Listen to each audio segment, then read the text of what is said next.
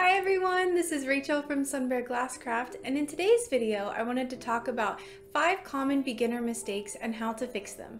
For today's video, I've actually created 2 demonstration pieces. One is going to be the piece just kind of incorporating all of the mistakes that I've seen just through my time browsing the internet, and the other demonstration piece is how I suggest that you fix those issues. As with everything that I do not mean anything with ill intent, so if you do some of these things, please just take this as like a constructive criticism, because all I want to do is help people learn and grow.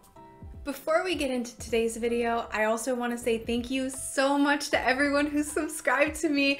I did not imagine that I would be able to get to 2,000 subscribers this quickly, so thank you all so much for following along and for posting all the good questions and liking and all of that good stuff. It is just so mind-blowing to me how much support I've received, so thank you, thank you, thank you! Before we get into the actual instruction of the video, I wanted to show you my 2 demonstration pieces that I created. This is the piece that I made just as I would normally, and then this is the demonstration piece with the 5 beginner errors in it. We'll be covering these beginner mistakes chronologically, so the first thing we're going to look at is mismatched pieces and kind of uneven edges. Now, of course, I'm not entirely certain what might be causing this to happen in a lot of beginner pieces that I see, but I speculate that it's either because they're not using a pattern to compare to whenever they're grinding, or it might also come down to drawing skill, which unfortunately that's not something that I can fix. But as you can see here, there's just a lot of pieces that don't match up and there's a lot of gaps. And when there's a lot of gaps, if we turn this over, you can see that because these pieces don't fit together properly, there's huge gaps and you're going to need a lot more solder to fix those gaps. Now, to get pieces to fit together properly, a lot of this actually comes from the cutting process and not the grinding process. You shouldn't be doing that much work whenever you're grinding. So as you can see here, I cut the bottom piece a lot more diligently than I did the top piece. And because of this, before I even started grinding, the pieces already fit together better. If you're still working on cutting and you're still trying to learn cutting, then that is totally fine, and what we can do is lean more heavily into our grinder and allow the grinder to do more of the work for us. But this is why having a pattern to put the pieces on and compare it to is super important, because otherwise you're just kind of making it up as you go, and it can be really hard to get exact precision with your pieces lining up. Now, if drawing skill is the problem, there are plenty of free programs, and I will link the one that I used to use in the description box below. The next beginner mistake we're going to look at is uneven foil.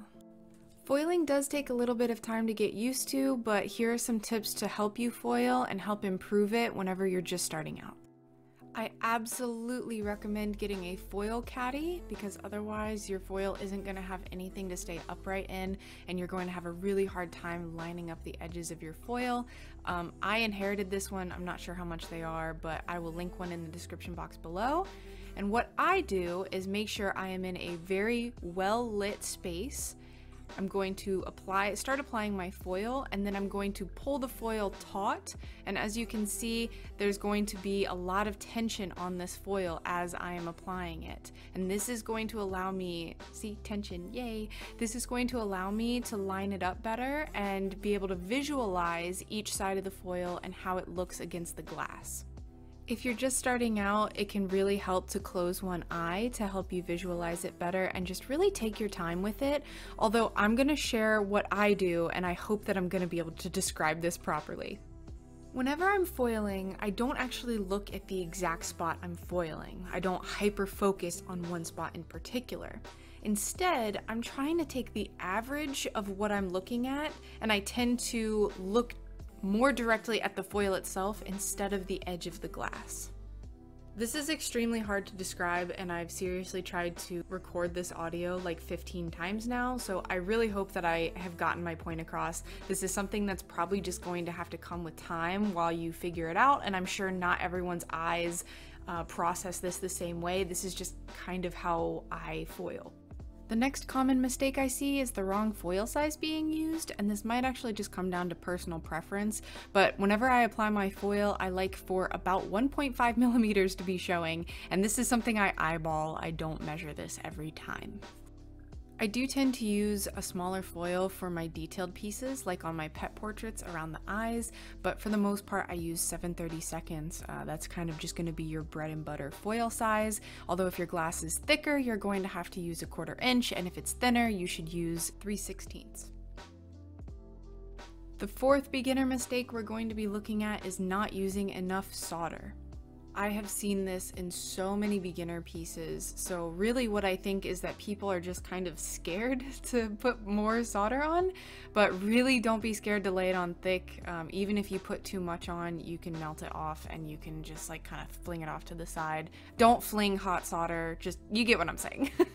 What we're looking for is a nice bead, and some stained glass artists lay it on thicker than others. I know a few off the top of my head that their solder is just thick. Mine, I think, is just pretty average. Sometimes it's thicker, but you really want to not have any of your dips and divots showing. As you can see here, it just almost looks concave, and we do not want that. There's quite a few things that go into solder, and I think that it's kind of a mixture of people not using enough flux, not using enough solder, and also not having an iron that's hot enough. Soldering is very complicated, so I know that this is 5 beginner mistakes, and what I just said was 3 in itself just for the soldering, but I think that it would be kind of doing you a disservice if I didn't mention all of the factors that go into making a beautifully soldered piece. As you can see in this video, I am going in as many times as I need to really make sure I'm getting the bead that I want. Keep in mind that the more times you apply solder to a specific solder line, and the thicker the solder is, you will probably have to go in and apply flux again because you'll have a hard time melting it down. Just really don't be afraid to keep adding solder. You can, like I said, if you get too much, you can kind of tilt your piece to the side, like hold it up on its side at maybe a 45-degree angle and just melt it down. You will potentially mess up another solder line if it, brushes against that, but at least you're not gonna have like this big, thick glob of solder on your piece. I want to show you the first piece that I ever made and just show you how many little mistakes that I made. As you can see, the bead was not very good. There's just kind of rough patches everywhere. So please do not get discouraged if you're just starting out. I promise that it will get easier the more you practice, and I have put literally hundreds of hours into my soldering to get where I'm at now. So just keep practicing and I promise it will get easier. The final beginner mistake that I'll be discussing is people not polishing their work. Polishing is very important for preventing oxidation or slowing down oxidation really, as well as just making your stained glass super pretty.